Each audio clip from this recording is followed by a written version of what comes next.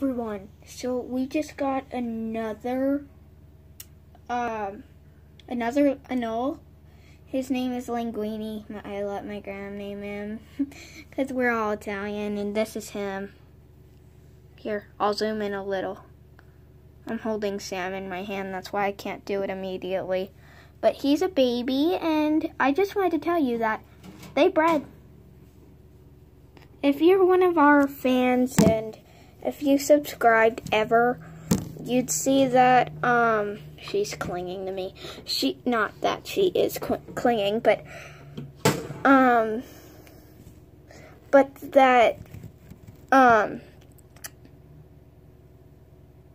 which is this?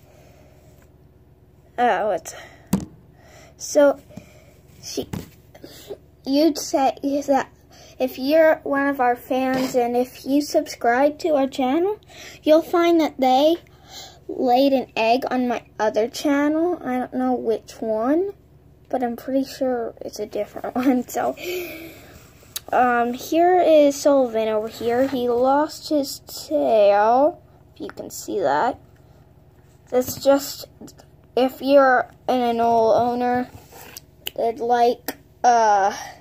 it sheds its skin, and it's natural for its tail to fall off, but not at like the very like close to his body, like I zoomed into.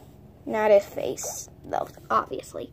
So let's get to the point today. So here's my new one. His name is Linguini. He's a baby, and he has beautiful eyes.